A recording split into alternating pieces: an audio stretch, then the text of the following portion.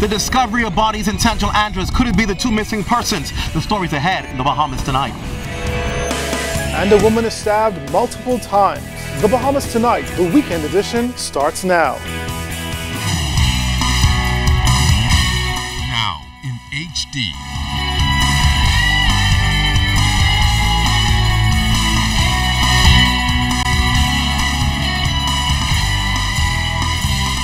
ZNS Network presents The Bahamas Tonight. This portion of the news brought to you by BTC Every Day. Skeletal remains found on the island of Andros, and now family members and residents are hoping that their worst fears are not realized. Good evening and welcome to the Bahamas Tonight, the weekend edition. I'm Andrew Knowles. It's great to have you joining us. Various tests will have to be carried out to determine whether the remains are those of the two persons who went missing last month. Immigration officer Shane Gardner and Trishka Brennan mysteriously vanished without a trace. And since then, authorities said search crews have been combing the area in hopes of finding them. Well, ZNS News was the first to break the story in November, and today our cameras were the only ones rolling in this latest twist of events. Clint Watson has been following the story. Pain and anguish gripped the close-knit community of Central Andros Sunday as police pulled the remains from the tall pine forest. A convoy of police vehicles were in place as the remains were retrieved and then transported to Fresh Creek International Airport. Now, the area where the discovery was made is some distance off the main road. We can tell you there's a long road to an open area with just pine fields. That's where the discovery was made. Residents on the island told us two hunters made the gruesome discovery Saturday evening. 49-year-old immigration officer Shane Gardner of Love Hill and 28-year-old Trishka Brennan of Cargill Creek went missing on November 23rd. Now, residents told us that one of the remains was found in a bag and the other in a nearby hole. Police are still tight-lipped on this matter, careful not to release too much information. Superintendent Bruce Arnett, the officer in charge of the island, gave us the basic information on the discovery. The only thing we're prepared to say right now, Clint, is that we discovered the remains of two persons. We have to wait for further analysis to say exactly who they are or what we have. We're prepared to say that we believe that we will bring some closure to the matter that we're looking at. We are one step closer now. One step closer, we believe. We just need to know what happened, and once we can determine what happened, then we could find those responsible for what happened. The remains have been flown to the capital, and that's where police expect to confirm the identification of the victims. But this community remains in shock and grief. Residents can't believe what they're experiencing. Most shocking to me, and nothing like that never happened in Central Andros, and I'm very shocked about it. Everybody is talking about it. They're shocked about it. See, I mean, you know, people crying and falling down and doing things, but it's difficult. It's difficult to explain what really happened. We know we found the people, and that's it. We don't give them up. We felt as though that somebody came and do it and gone, and leave no trace or no sign. We searched all around, but the police say you can't find nothing, so we thought I was the end of it.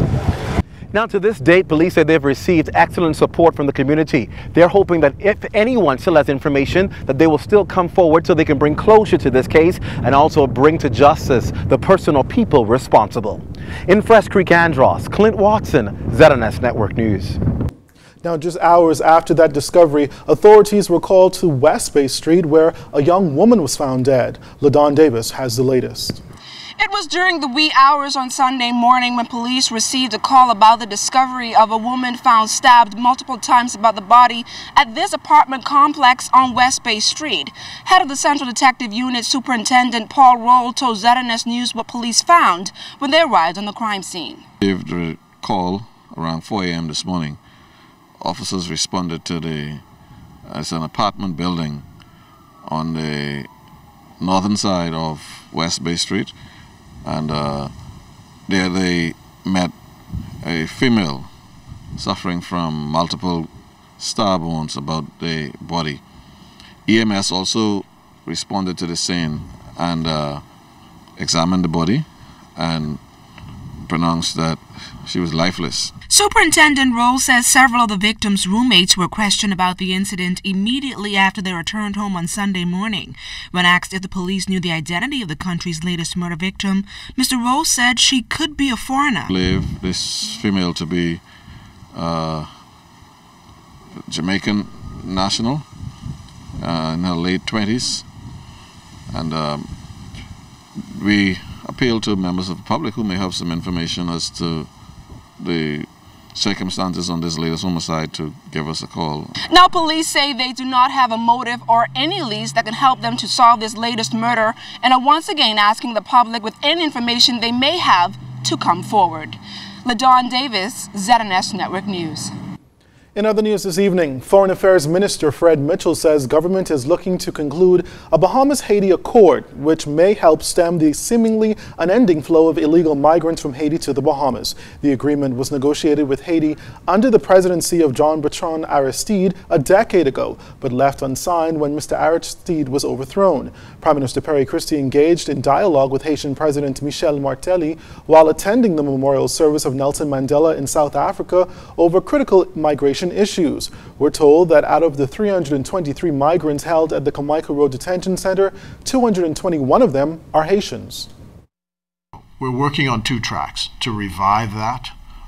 The president told our prime minister that any of the resources Haiti has to put on this problem, they're willing to do so.